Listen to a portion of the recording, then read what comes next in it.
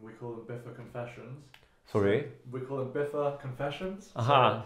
So they I'm very bad in these quick ones, but I will try. Okay.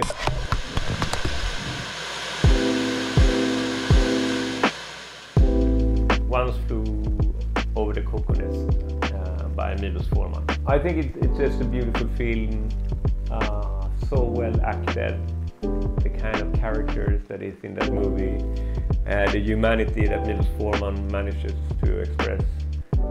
It's a film that I watched over and over again, and I love to show it to my kids. You know, I love to share the first experience they get of that movie together with my kids.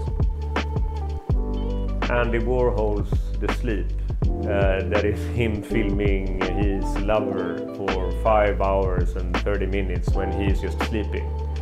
So I think I know what it's about. You know, I was very into skiing when I was younger. And I love to watch fictional skiing movies. And there's a super cheesy film called Aspen Extreme.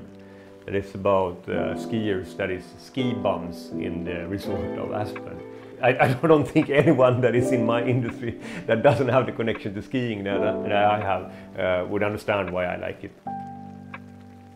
Okay, but then it's going to be Andy Warhol's The Sleep again, because I've only seen parts of it. I have not seen the whole film, but I refer quite much to it because I think it's an interesting, I would say, conceptual tryout or something. And I talk to people that have watched it, but I have never seen the whole film.